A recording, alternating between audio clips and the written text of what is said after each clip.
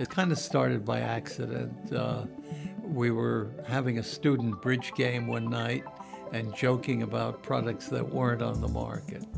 And it got sillier and sillier, and finally somebody teasing my wife said, it's too bad nobody's selling tobacco mosaic virus. I said, gee, that's an interesting idea. So the next day, we drove down University Avenue looking for a storefront and finally ended up with a little Quonset hut in Berkeley. And we then found out that no one was really interested in buying tobacco mosaic virus. My first experience with Dave Schwartz was this nice guy that I met that I assumed was the janitor. He was certainly, he was out in the parking lot filling potholes. I saw him trimming trees. In fact, at one point even got him to get me some paper towels for the men's room. Much to my shock, when the annual report came out that year, I was kind of intrigued why the janitor had a picture in the annual report. The first couple of years were rough years, and we just started growing, and we've grown every year except, I think, for '93. The businesses we're in are pretty steady and pretty predictable. We set a budget, we meet the budget, we exceed the budget, and it's kind of a sleepy business in a way.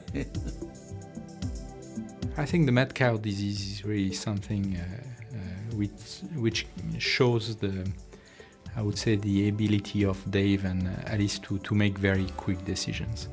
You know, we were working on the mad cow disease because we have developed an assay that we thought was going to be used for research, and therefore with very limited sales.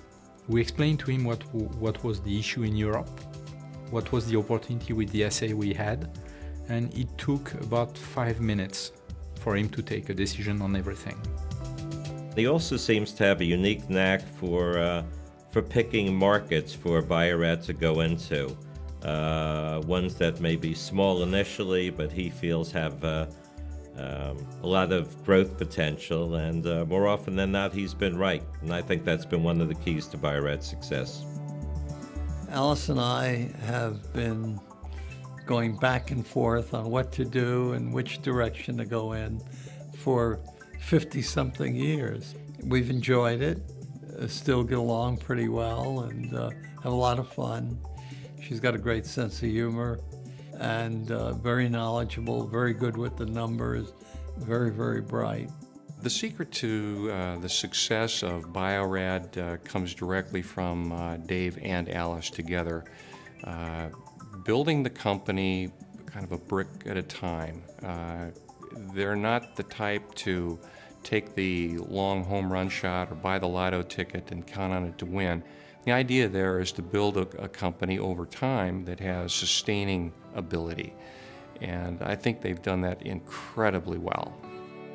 We are not involved in doing the primary research that the pharmaceutical companies and the universities are doing, but we're providing them with all the tools that they need. A little like, I guess, Levi Strauss provided the gold miners with the picks and shovels. Wasn't really interested in finding the gold, but they found the gold by supporting those operations, and I think that's where Bio-Rad fits in.